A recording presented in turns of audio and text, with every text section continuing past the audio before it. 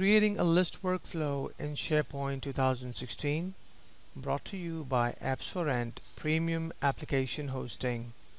Let's first understand what is a workflow in SharePoint. SharePoint workflows are pre-programmed mini applications that streamline and automate a wide variety of business processes. Workflows can range from collecting signatures, feedback, or approvals for a plan or document to tracking the current status of a routine procedure. SharePoint workflows are designed to save you time and efforts and to bring consistency and efficiency to tasks that you perform on a regular basis. So let's get started. To begin with, open the SharePoint Designer 2016. The first step is to create a custom list. To do that, click on the item list, as you can see here.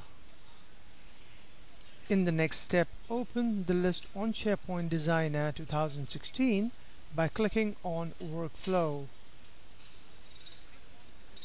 Click on the list workflow, select Test New to select the list name. You can see a pop-up for creating a list workflow. Enter workflow name as here, then click OK. You then need to select condition of workflow by clicking the condition tab in the ribbon and selecting conditions. In the next step, create logic as per your requirement by entering that in the space as shown here. To end the workflow, click on Action and choose Go to Stage. Next, click on Stage and select End of Workflow. You need to check for errors in your new workflow. Click on Check Errors and then click OK.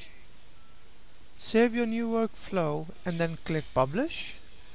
You can see the pop-up as in here.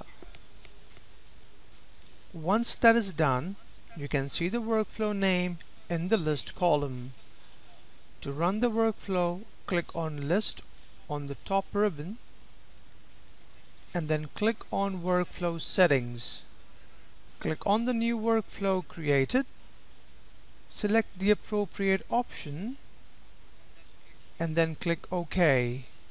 If you want to add a new item, do it here and the workflow will get a trigger for new item. Click on Stage 1 to check the status of the workflow. It says Status Completed. So your new list workflow in SharePoint 2016 is created. That's it. It's easy and simple.